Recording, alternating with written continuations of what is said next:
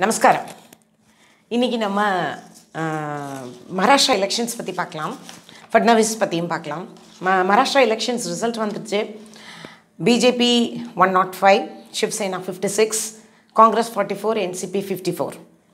BJP Shiv Sena alliance வந்து 161, வே ahead of the half way mark of 144.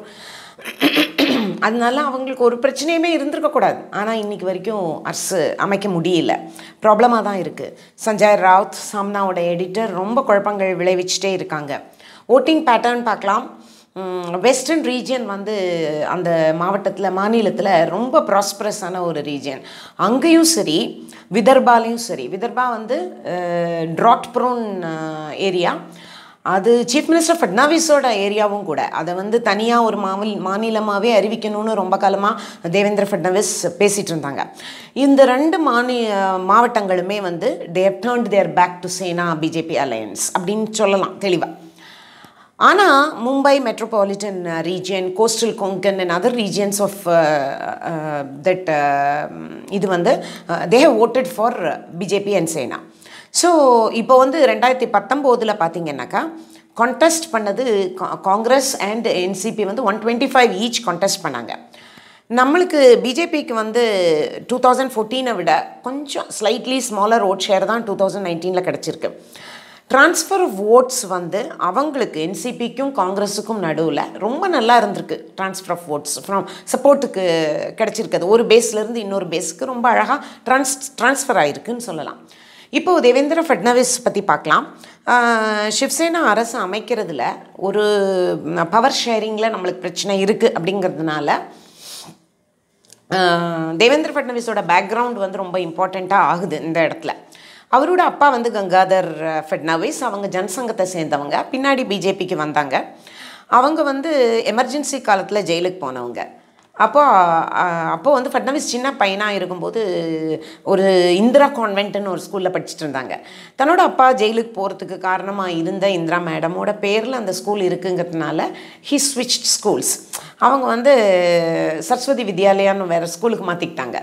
அதுக்கப்புறம் பார்த்தீங்கன்னா he went on to become an MBA. அம்மா சரிதா ஃபட்னவிஸ் வந்து விதர்ப் housing credit சொசைட்டியில் டைரக்டராட்டு இருந்தவங்க.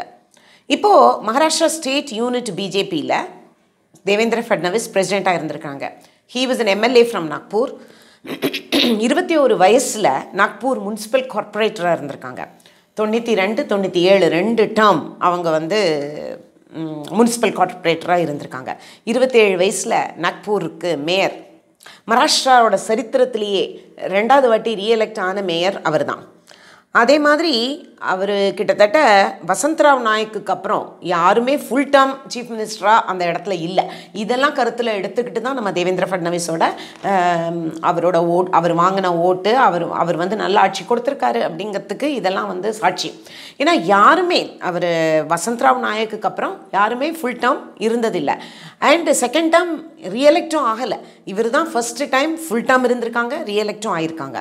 வார்டு பிரசிடெண்ட்டாக இருந்தாங்க. பிஜேஒய்எம்மில் வந்து முதல் நேஷ்னல் வைஸ் பிரசிடெண்ட் அவர் தான். பிஜேஒய்எம் ஜெனரல் செக்ரட்டரியாக இருந்தாங்க. ABVPயில் இருந்திருக்காங்க. இப்படி பல விதமான பதவிகளை அலங்கரித்து பல விதமான பணிகளை செய்திருக்கிறாங்க. இப்போ பார்த்தீங்கன்னாக்கா அவர் வந்து யங்கஸ்ட் சீஃப் மினிஸ்டர் கூட. இன்றைக்கி அவரோட வயசு 49 தான். ஸோ இந்த பெருமையை வந்து அவங்க என்சிபி சீஃப் சரத் பவாரோட ஷேர் பண்ணிக்கிறாங்க. இந்த விக்ட்ரியை பற்றி பேசும்போது எனக்கு என்ன சொல்லணும் அப்படின்னு தோணுதுன்னா, யூனியன் மினிஸ்டர் நிதின் கட்கரி அவர்கள், அதுவும் அவரும் அந்த மாநிலத்தை சேர்ந்தவர் தான், அவர் சொன்ன விஷயம் எனக்கு ரொம்ப பிடிச்சிருந்தது. அதாவது this is the victory of politics of development அப்படின்னு சொல்லியிருந்தாங்க. ஆமாம், இது வளர்ச்சிக்கான முன்னேற்றத்துக்கான ஒரு ஓட்டு கிடைச்சிருக்குது அவங்களுக்கு. சரி, இப்போது நேச்சுரலாக ஃபார்மர்ஸ் நிறைய விதர்பா மாவட்டத்தை பற்றி தனியாக நம்ம ஒரு வீடியோவே பேசலாம். அந்த அளவுக்கு அது வந்து ரொம்ப ட்ராட் ப்ரோன், நிறைய சூசைட்ஸ், ஃபார்மர் சூசைட்ஸ் சந்தித்த ஒரு பூமி. அது ஃபட்னவிஸுக்கும் தெரியும். ஏன்னா ஃபட்னவிஸுமே அங்கேருந்து வரவங்க தான். ஸோ நம்ம வந்து அதில் என்ன பிரச்சனைகள் இருக்குது, அதை எப்படி களையணுங்கிறத அவர் டெஃபினட்டாக கவனிச்சுப்பாருன்னு நான் நம்புகிறேன். இப்போது இந்த பவர் ஸ்ட்ரகிளில் வந்து 50-50 கேட்டுட்ருக்காங்க. இதில் வந்து முதல் முறையாக சேனாவோட தலைவர் குடும்பத்திலிருந்து ஜெயிச்சு வராங்க. 29 வயசு தான். அவர் வந்து தனக்கு வாங்கியிருக்கிற ஓட்டு இதை வச்சுட்டு பார்த்தா அவங்க அப்படி கேட்கக்கூடாது. பட் அவங்க ஸ்டில் கேட்குறாங்க. டெப்யூட்டி சீஃப் மினிஸ்டர் அல்லது 50-50, அதாவது பாதி நாள் தேவேந்திர ஃபட்னவிஸும் பாதி நாள் அவரும் இருப்பார் அப்படின்னு சொல்லி கேட்குறாங்க. இதெல்லாம் நிற்க சஞ்சய் ராவுத் வந்து அவர் என்ன சொல்லியிருக்காருனாக்கா, நாங்களே தனியாக ஆட்சி அமைக்கிறதுக்கு எங்களுக்கு அதிகாரம் இருக்குது, எங்களால் பண்ண முடியும்னு. இதுக்கு வந்து பிஜேபி ஸ்போக்ஸ் பர்சன் தஜிந்தர் பால் சிங் பக்கா அப்படின்னு ஒருத்தர், அவர் வந்து இதில் ட்விட்டரில் போட்ட கார்ட்டூன் தான் எனக்கு ஞாபகம் வருது, அதை சொல்லி முடிச்சிடுறேன். அந்த கார்ட்டூனில் வந்து ஒரு புலி இருக்குது. உங்களுக்கு நல்லாவே தெரியும், புலி தான் சிவசேனையோட ஐடென்டிட்டி.